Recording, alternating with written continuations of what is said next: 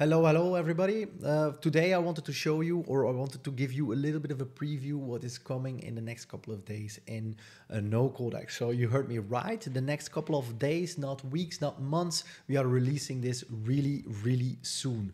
And some of you might have heard me talking about new AI assistants coming up. And this is one of those AI assistants. The next AI assistant will be launching in really shortly after this one. But we want to start with the launch for this AI assistant. So the AI assistant that we are gonna release in the next couple of days is the one that will probably lift the most complexity off your shoulders. It's the AI assistant that will help you generate logic based on natural language. So let me just go ahead and show you guys. I have prepared several examples. So let's dive in and let's start. So the first example is I have this person entry form right here. It contains a few fields and it contains a button. So it has first name, birth date, and a save button. And if I show you the data format, I have a data format person, which I generated using another AI agent that we have. It contains name, first name, and birth date as fields. So this button right here has an action attached to it, and let's now drill down into that action, and this action is completely empty. So let me just fetch the prompts that I have prepared for this. So this is the AI assistant. Here you can view the credits that you have left in your account. You have your welcoming message, and this assistant states what it can and what it cannot do at the moment in time. You can use voice control to enter your prompt. I prefer it by doing it by hand. So let's go on ahead and enter my prompt right here. So change this action by fetching all the values of the form on the page, combine this in an object, and write this object to the database, voila, under the data format person.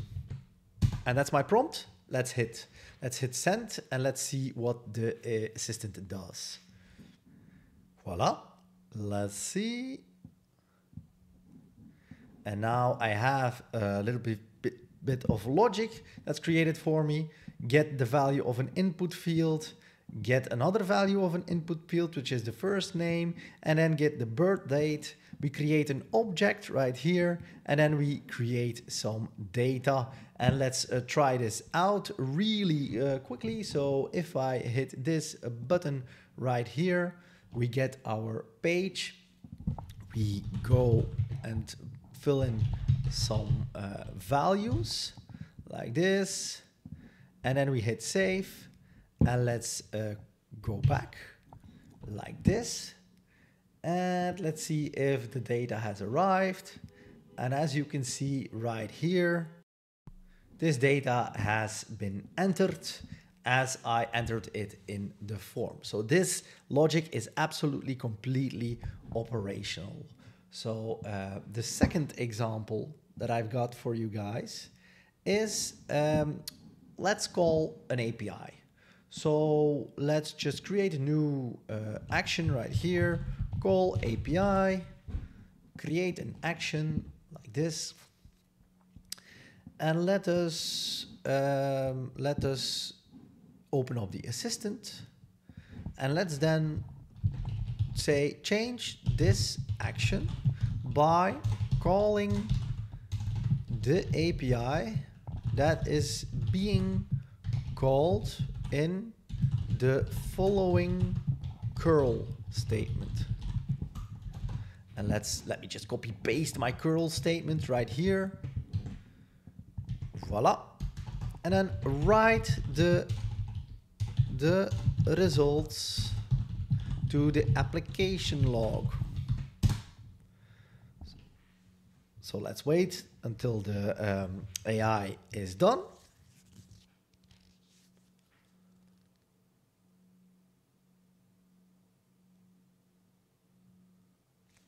Voila. Let's hit the change button.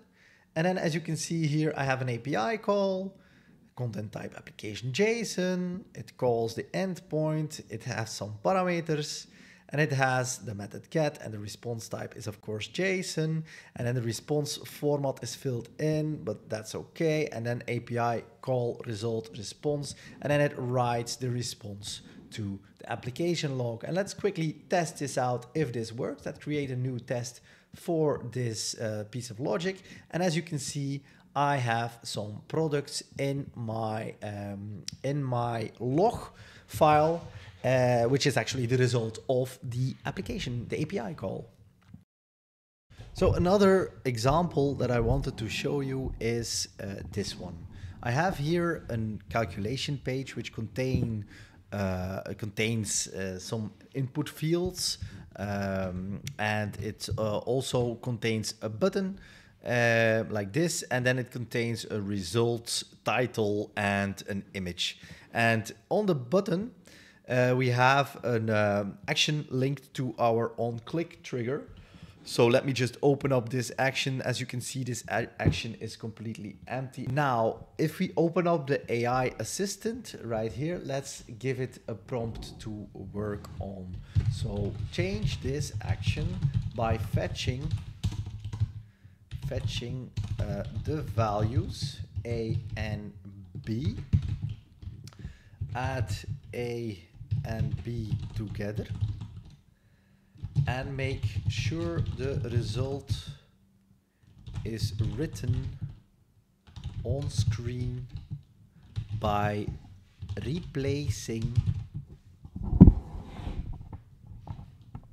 the placeholder result on the results title component.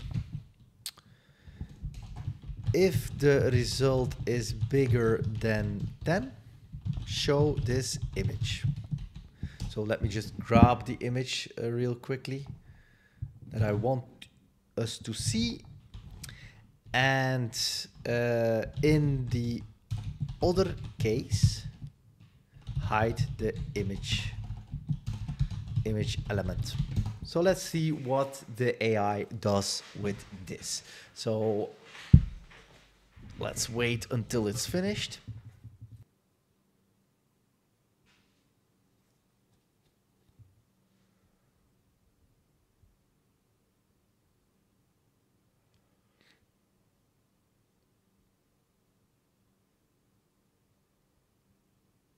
So now it's done.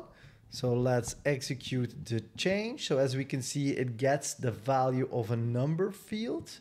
It gets another value, it adds two numbers, it replaces a placeholder on the title component, and then it does a branch where it checks the sum result, it sets an image, it shows an element if that image has been set, and it hides an element on the in the other case. So let's see if that works.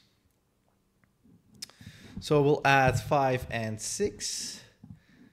Which gives us 11 and shows the image because that is bigger than 10. So, and then let's add 4 and 4, which will then hide the image component. So this perfectly works. So let's head back to NoCode-X.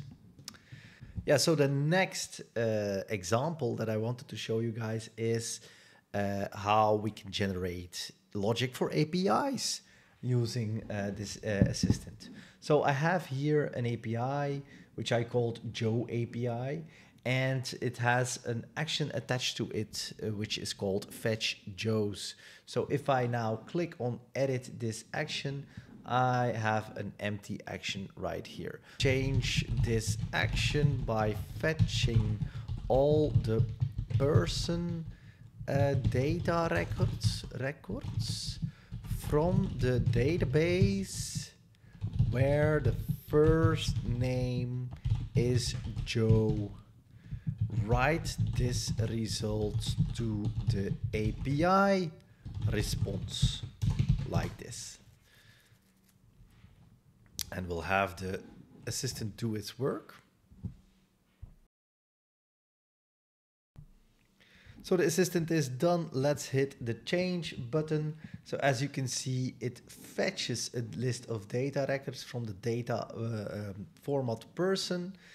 It fetches, it checks if the first name equals to Joe, and then whatever it found, it sets it on the response. So let's check if that is correct. So as you can see right here, I have Joe Brown being returned with its body and all the metadata. Now, most of the time, you want only the body data of your database in your API response. So let's have this AI agent change this action a little bit. So let's change this action by mapping the result from the database to bodies just before writing it as an API response. So let's see what the AI assistant does with this prompt.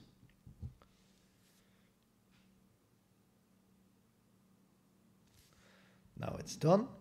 Let's look at the results. So it still fetches a list of records. So this all looks okay to me. Then it maps it to bodies, and then it actually writes out the mapped array as a result. So we can like look at it right here. So that's fine. The only thing is that I don't want a mapped array. So maybe I want it to be called differently. So the nice thing about NoCode-X is when you generate something, you are in control, and then you can change it. And we can like change the field name to Joe's, for example.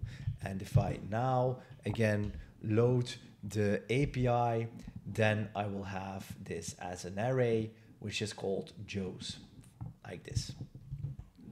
So there is another thing that I wanted to show you is the data table. So this also, of course, works.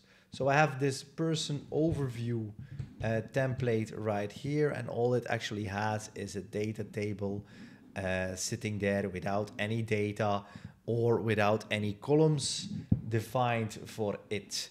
But the template has an on action or on load action attached to it, which is called populate person data table. And if I open up this action right here, it was filled with my previous run. But if I open it up, it's completely empty now. So let's give the AI assistant again a little bit of work. So let's change this, change this action by fetching all the persons from the database, map that list of data to a list of data with only the following attributes: first name, name, and add this list of the lists to the data table on screen. Let's see if that works. So we'll have the AI assistant do its job.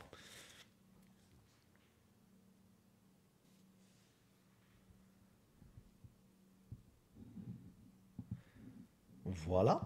So it fetches a list of data records and it adds the list of data records to the data table, and it passed in along that it only wants to have the first name and the name, the first name and the name attribute. So let's see if that worked. So if we load up this page right here, then we have a data table with only name and first name of all the persons in our database. So yeah, I hope you enjoyed this video. I hope you're just like me that you can't wait to try this AI assistant out in production in all of your applications that you want to build with NoCode-X. Please let me know in the comments below what you think of it. Please also let me know what you want to see next. If there is any other AI assistant that you would want to see, if there is any things that you want to try out with this AI assistant in the near future, let us know. Remember, we'll be launching this, releasing this in the next couple of days. We just have to tweak some little tweaks, some little bugs. We have to fix some bugs and we have to tweak some UI stuff, but then it's all yours and you can go ahead and create your dreams with this AI assistant. So yeah, talk to you later, guys. Bye.